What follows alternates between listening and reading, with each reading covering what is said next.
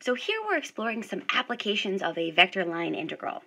And our first application is work. And you want to make note that here we're exploring the work done by a force field and moving some object along a curve in a positive direction. So if F is a continuous force field in some region D in space, and if we let C be a smooth curve in this region D in R3 with a unit tangent vector consistent with orientation such that C is parameterized by the vector valued function R of t with components x of t, y of t, z of t, such that t is greater than or equal to A, less than or equal to B, then the work done by this force field in moving an object along the curve in a positive direction is defined by the vector line integral. So we have the integral over C of the dot product of the force field and the tangent vector with respect to the arc length, which we know is equivalent to the integral from A to B of the force field dotted with the tangent vector with respect to t. And so this is the vector line integral that we use to find the work done by the force field in moving an object along a curve C in a positive direction. So the second application of a vector line integral is circulation.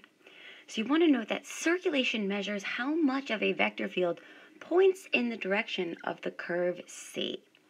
And so while circulation can be applied to any vector field, it's particularly relevant or particularly important if we think of our vector field as the velocity field of a moving fluid.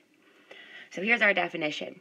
We let vector F be a continuous vector field on some region D in R3, or in space. We let C be a closed, smooth-oriented curve in D. So closed meaning it has the same start and end point.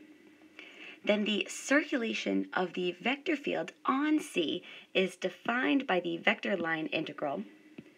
So we have the integral over C of the dot product of the vector field and the tangent vector with respect to the arc length.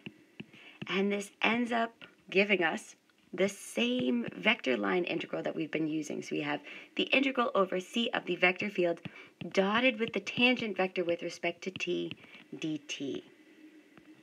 And so this is the vector line integral for the circulation of the vector field on a closed, smooth-oriented curve C.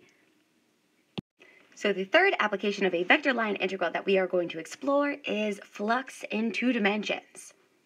So to get us started, we want to note that flux is measuring how much of a vector field is flowing through or passing through a surface. So just like circulation, flux applies to any vector field, but it's going to be particularly relevant if we define vector F as specifically a velocity vector of a moving fluid. So you can see how defining this as a moving fluid helps us to understand how flux is measuring how much of that field passes through the surface. So here's our definition. We're going to let vector F be defined by the components Fg, and this vector field is a continuous vector field on a region R in 2 dimensions. We also want to go ahead and let C be a smooth-oriented curve in R that does not intersect itself, such that C is defined by the vector valued function R of t with components x of t, y of t, such that t is greater than or equal to A, less than or equal to B. Then the flux is defined by the vector line integral over C of the dot product of this vector field with the principal unit normal vector with respect to the arc length.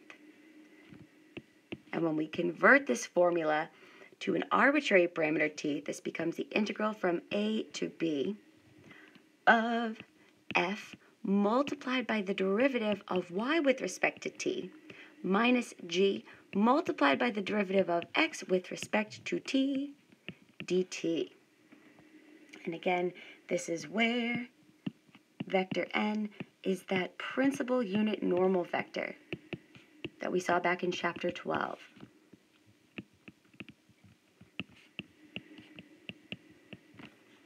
so this is the vector line integral for computing flux.